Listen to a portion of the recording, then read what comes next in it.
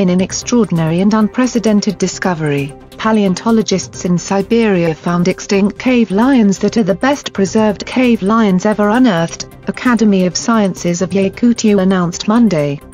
The two cubs, almost perfectly preserved and at least 10,000 years old, were found over the summer in the permafrost of the vastness of Yakutia, the largest and coldest region of the Russian Federation, almost half of which is located within the Arctic Circle.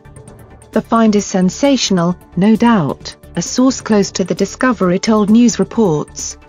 Until now, the face of the cave lion, as it looked in prehistoric times, had never been seen before, the Mirror reported.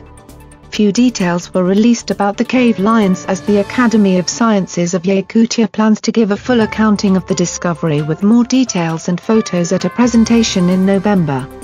Previously, only skulls, some teeth, and bones of cave lions had been found in Yakutia, preventing scientists from having more than an approximate image of the extinct cave lion. Paleontologists hope the discovery of the cave lions can explain why the species died out around 10,000 years ago. The cave lions, Panthera spelaea, lived during Middle and Late Pleistocene times on the Eurasian continent, from the British Isles to Chukotka in the extreme east of Russia, and they also roamed Alaska and northwestern Canada. The extinct creatures were close relatives of modern Afro-Asiatic lion. Finds of their remains are rare. Today's announcement about the existence of the pair is coupled with the confident claim that they are best preserved ever unearthed in the world.